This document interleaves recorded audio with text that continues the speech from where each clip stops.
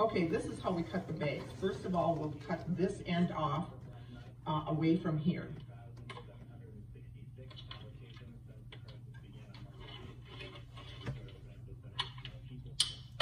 Then you will flip the bag over. You always want to start cutting the 7 inches from this here end that you just cut off.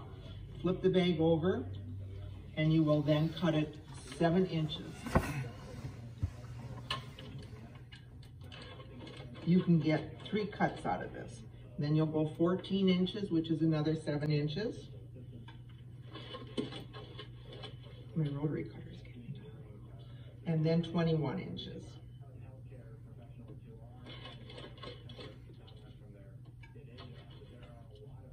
Okay, when you're done with that, you'll have 3 sections out like this. Oops, we gotta cut a little bit more here. After you're done with that, you take this bag, you open it up from the inside like this. That'll make it 11.5 inches this way. You take and cut each one of these off the side.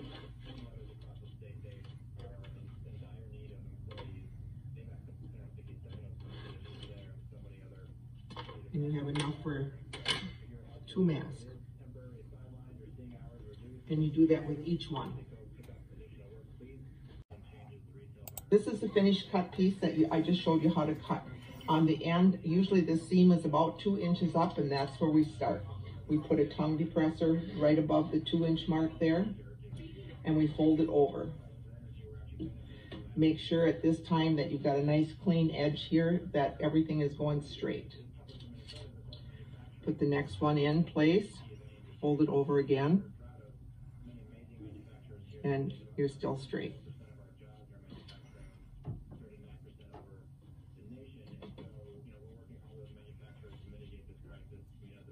When you get all 3 done, put it under the machine, and you want to back stitch a little bit here, but we're only going to go over all 3 of the pleats at this time, and then back stitch again. Then I take and flip it over and do the other end.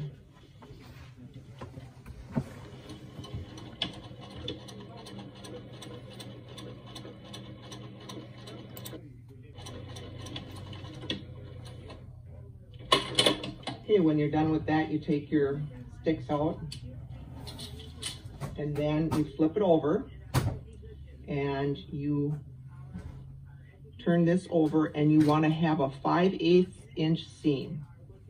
And that's important so that you can get the elastic tucked in there once we're done sewing. So you want a 5/8 inch seam.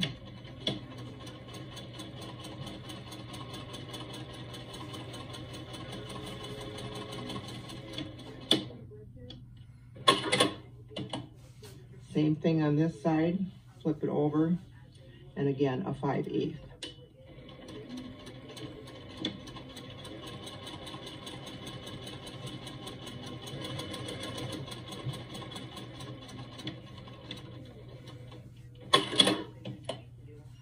At this time, then you look, make sure everything's square. Sometimes you want to maybe trim a little bit on the ends to make it, if you've got a little bit of an overlap.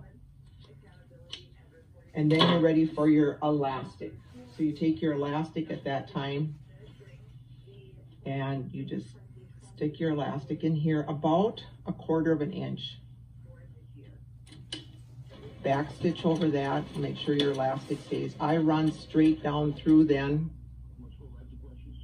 Put this in here, and then run it straight through.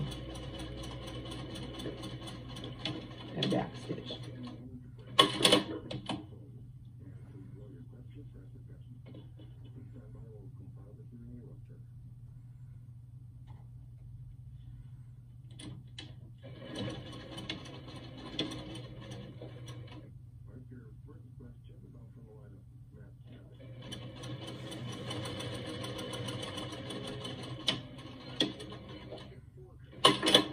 And there you go. You have your finished product.